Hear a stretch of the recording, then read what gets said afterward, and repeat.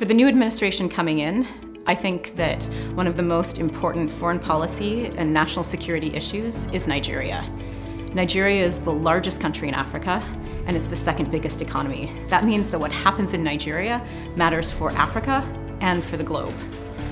Nigeria is also home to Boko Haram. In 2015, Boko Haram was ranked as one of the 4 deadliest extremist groups. And it's hard to imagine what that actually means in concrete terms. But in 2014, when almost 300 girls were abducted in Chibok, that really brought to life the terrible impact that Boko Haram has had on Nigerians.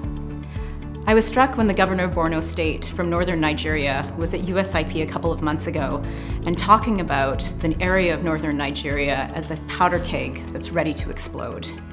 He talked about the tremendous challenge of having to resettle more than 2 million people who've been displaced by Boko Haram. Peace and security in Nigeria requires much more than a military solution. The US can help Nigerians to rebuild their country, to ensure that the reasons that Boko Haram emerged in the first place are addressed. This means that police and military have to rebuild their relationships with communities.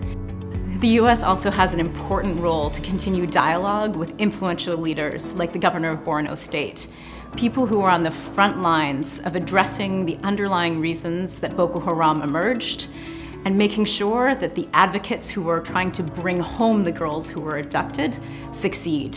This is the best way to ensure that Boko Haram or another Boko Haram don't emerge as a threat to Nigeria, to the region, and the rest of the world.